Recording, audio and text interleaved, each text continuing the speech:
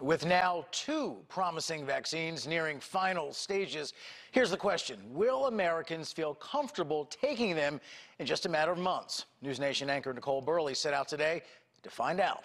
Nicole. Well, Rob, I kind of have the answer for you. With no specific plan on how a vaccine would be distributed once it's available, there's still a lot of uncertainty when it comes to how we will move forward. So I went out and spoke with people in downtown Chicago, asking if they plan to get the vaccine if and when it's on the market. Even in the middle of a pandemic, downtown Chicago is still bustling with people. Of course, what's different in 2020 is that most of these people are wearing masks. COVID-19 has affected all of us, and an effective COVID-19 vaccine could impact us even more. But will people get it? When it's available, will you get the vaccine?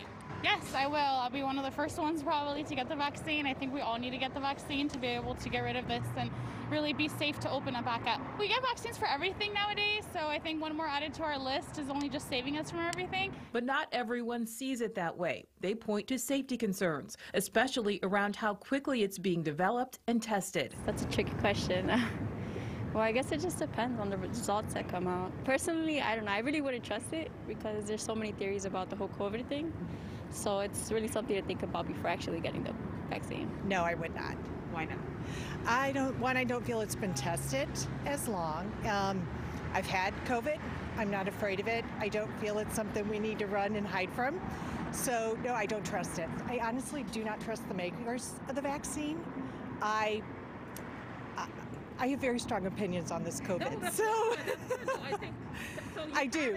I'm a nurse, and you know, vaccination is the way that we'll actually protect the public. I'll certainly get a vaccine once it's available and I know what the profile of the risk is, because at the moment they're saying it's successful, but you don't know what the risk level is. I'm not prepared to take something I don't know anything about. It's as simple as that. But for some people, it's as simple as wanting to get back to some type of normalcy. Once it's available, will you get the vaccine?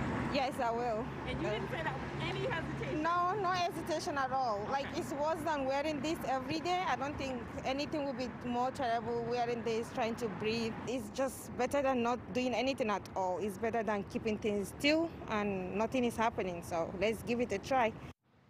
The majority of people I spoke with say they either don't want the vaccine or at the very least, they don't want to be part of the first group receiving it. Now, one interesting pattern I noticed, people have already made up their minds. Whether it's yes or no to the vaccine, not one single person had to stop and think. They answered immediately.